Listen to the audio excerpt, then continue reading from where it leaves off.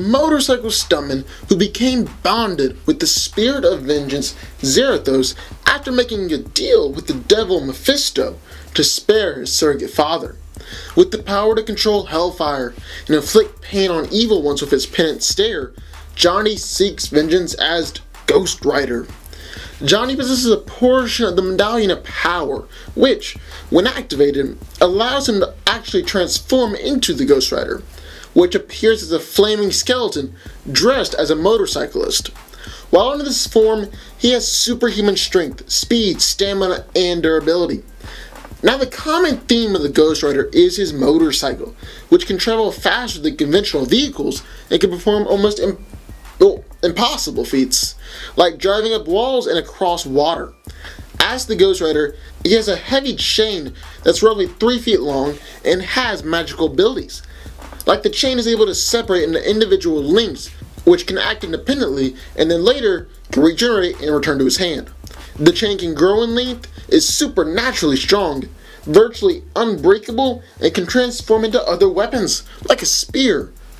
He also possesses complete control over hellfire and normal fire, able to generate and project it in massive amounts and manipulate it any way he likes.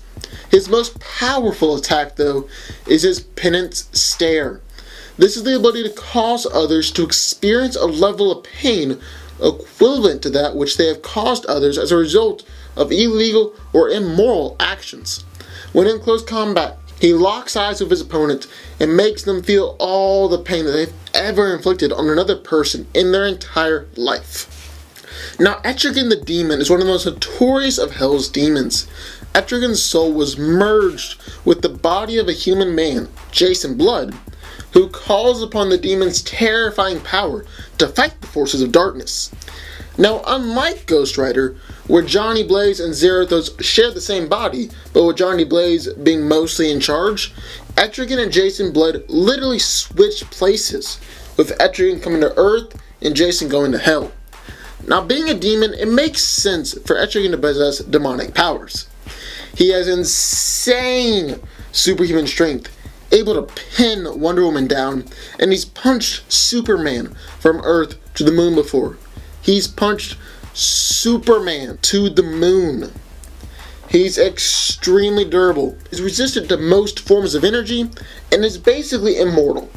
All this combined makes him extremely difficult to kill.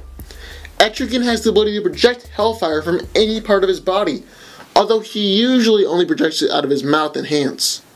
He's also a very powerful sorcerer, able to hold his own against Merlin and Morgan Le Fay before. He's been able to teleport, create mystic shields, project mystic bolts, and can even pull demonic spirits out of human bodies. However, while he's able to cast all these spells, he usually doesn't have the patience, so this probably won't be his go-to attack. So let's break this fight down. Now, Ghost Rider's most powerful attack is his penance stare. But odds are this won't work on Etrigan, since he's a demon.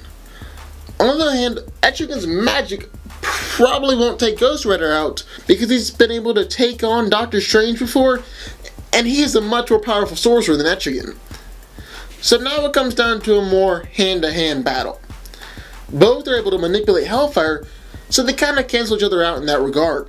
Ghost Rider is strong, but Etrigan is so much stronger, able to hold his own against Superman and Wonder Woman. So who's more durable?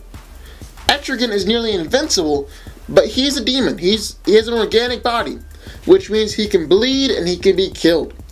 On the other hand, Ghost Rider is just a flaming skeleton and has incredible regenerative abilities, meaning he can be ground down to bone power and then regenerate in seconds. However, Ghost Rider can be knocked out. Like when Hulk knocked him out, hell, even Venom has knocked him out before. So Etrigan, being as strong as Superman, can definitely knock out Ghost Rider. Or at least, Johnny Blaze controlled Ghost Rider.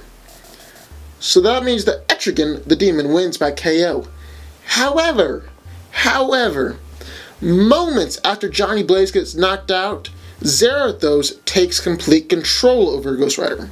Zarathos is so much more powerful, easily taking on the Hulk, and he's beaten Galactus. Plus, it's said he has godlike powers. So Ghost Rider possessed by Zarathos would decimate Etrigan. Well, hold on. What? That means they both win. Well, that doesn't make any sense. Oh, good. Tell you what. I'm going to leave it up to y'all to decide. Right now, there's a poll open on our brand new Danco Facebook page and Twitter page. So go over, vote in those polls, and whoever gets the most votes combined will be announced this battle's winner. And I'm going to announce it this Friday. So go over, vote, and yeah.